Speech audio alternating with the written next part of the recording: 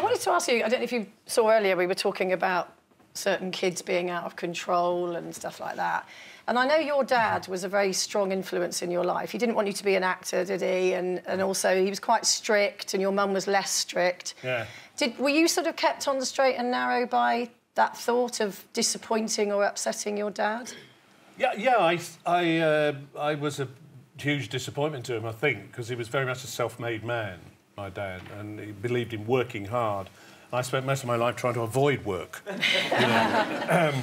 And at school, I just mucked about, impersonated the masters. I was in all the school plays. I played a lot of sport. I was quite good at sport, which he was quite pleased about. But academically, I was hopeless. But he was proud of you, wasn't he? Ultimately? Well, eventually, I found out he didn't seem to be to begin with. He one of the first television jobs I did was in Z-Cars. I was semi-regular in Z-Cars. Very excited about that.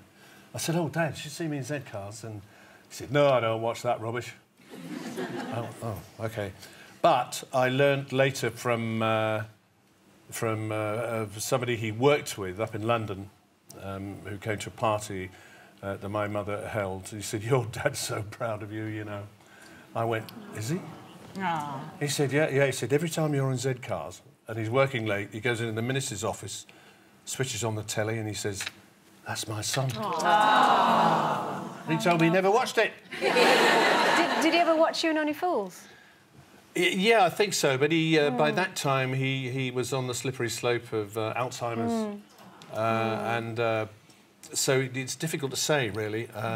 He had a thing about. He never thought it was a proper job. You know, that's not an unusual thing. But television, particularly, he had something against. He thought it was invasive.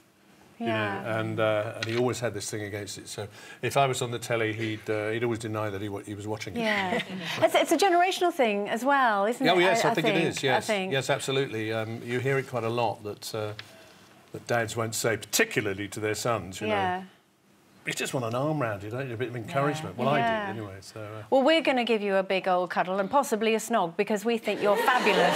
We do think you're fabulous. On camera? Yeah. Oh, yeah. no. Just you wait.